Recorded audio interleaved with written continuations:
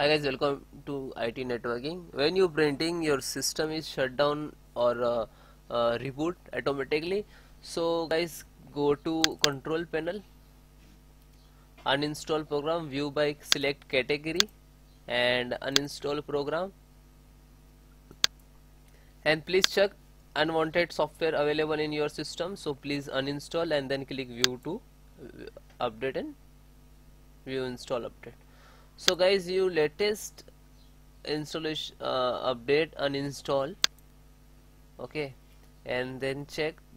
Then next solutions it is next solution it is click to start button again and click to setting,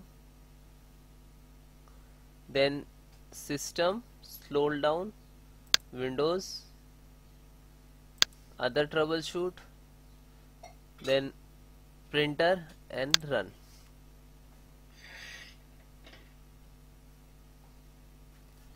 Actually guys, this is run options, Windows, reset all settings and all services, means your problem is 100% solved. That's why it is make Windows troubleshooter.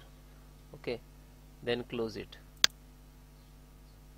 Then guys, click to start button, type service,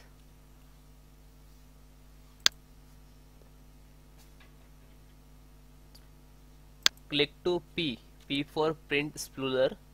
This is print Explorer and restart. Now this is restarting.